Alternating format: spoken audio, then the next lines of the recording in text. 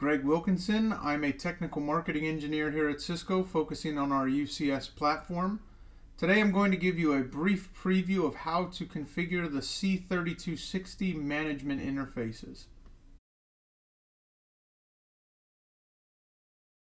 So we're going to talk about three things in this video. The first thing is going to be the C3260 management architecture. I'll just give you a basic high-level overview of how the management architecture is connected. The second thing will be understanding the two different NIC modes for the 3260. So we have our dedicated mode versus our Cisco card mode. And lastly, we'll go through some basic management interface configurations. This will be done via demo.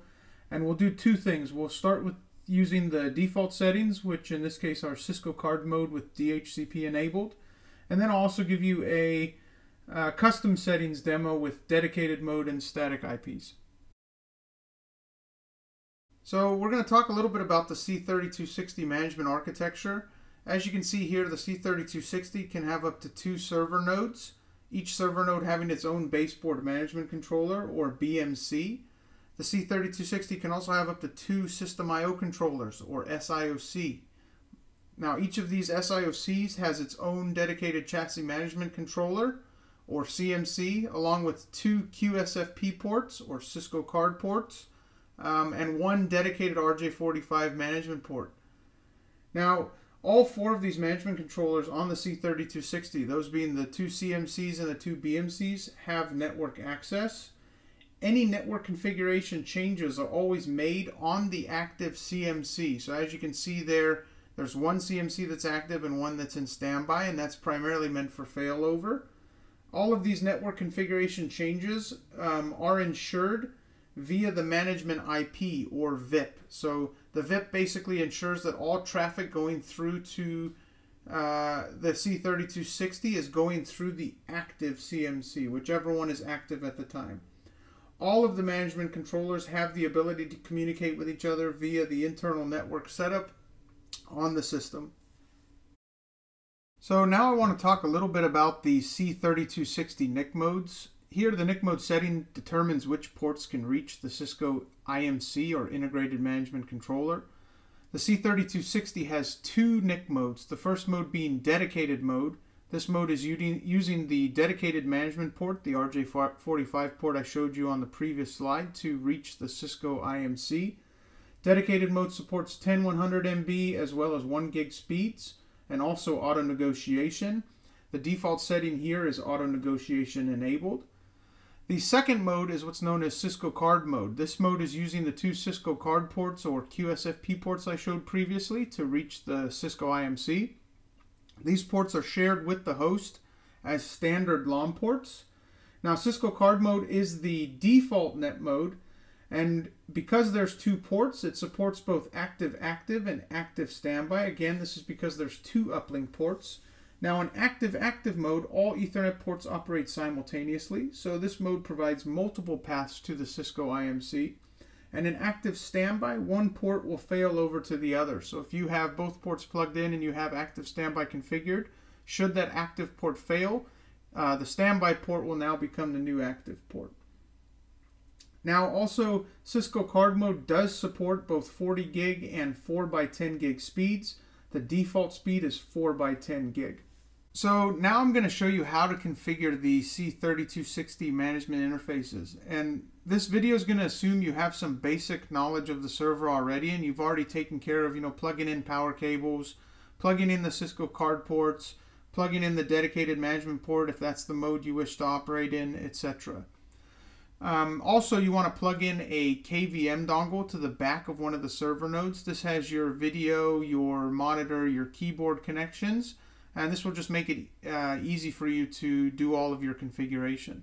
So assuming when all this stuff is done, you want to power on your server, and your server will start to boot. And if you are using the default settings, which as I mentioned previously are Cisco card mode and DHCP enabled, you will likely see a Cisco management IP address pop up on the bottom of your screen there. And that's because, this is assuming you have the Cisco card ports connected to a DHCP switch. But anyway, just as the server's booting, once you see the Cisco splash screen, you want to push F8, and this will take you into the Cisco IMC configuration utility. And as you can see here, all of the default settings are displayed right in front of you. So here you can see that we're in Cisco card mode. Our NIC redundancy is set to active. DHCP is enabled, and we've acquired an IP address. Alright, so now that we have an IP address configured for our server, we're going to point a browser to that management IP address that you saw on the previous screen.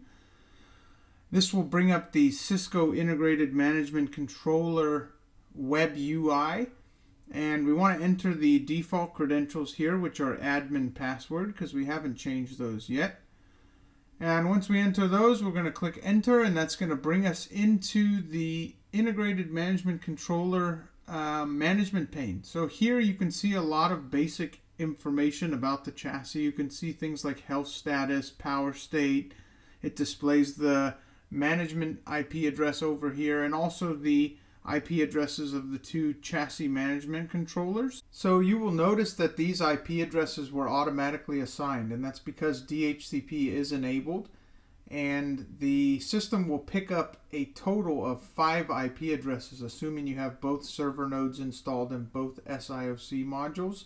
So you have your management IP, then the 2 CMCs, and then the 2 BMCs. So if you click the icon at the very top left over there, and you go down to admin, click on the networking tab, and here you will actually be able to see all 4 of the management interfaces. These are the 2 CMCs and the 2 BMCs. So remember that these IP addresses were automatically assigned because we have DHCP enabled. So now we have a total of 5 IP addresses for the chassis. We have the management interface, or VIP, and then we have the 2 CMCs and the 2 BMCs. And again, this is the standard out-of-box configuration if you weren't to touch any of the settings. So the next configuration is a bit more involved, and we're going to look at dedicated mode using static IP addresses. And to save a bit of time, I already have the server booted back into our Cisco IMC configuration utility. This is the F8 menu that we saw previously. And in order for this to work, you also have to ensure that you have a cable plugged into the dedicated management port and an IP address available. You're going to need a total of 5 static IPs to configure the server, because as I mentioned before, there's 5 IP addresses in total. And the first thing we want to do here is change the NIC mode from Cisco card mode to dedicated. We then want to disable DHCP and assign a static IP address to the Cisco IMC. For purposes of this video, I'm using the same IP address that I had previously in the DHCP example. And the last thing we want to do is change the redundancy from active to none, because now we don't have redundancy. We've only got a single management port for the chassis. So now that we've made all the necessary changes, we want to press F10 to save these settings. It takes about 45 seconds for the settings to save, after which we can press F5 to refresh everything, make sure all the settings look as they should. I'm not going to demonstrate that in this video because it's pretty self-explanatory.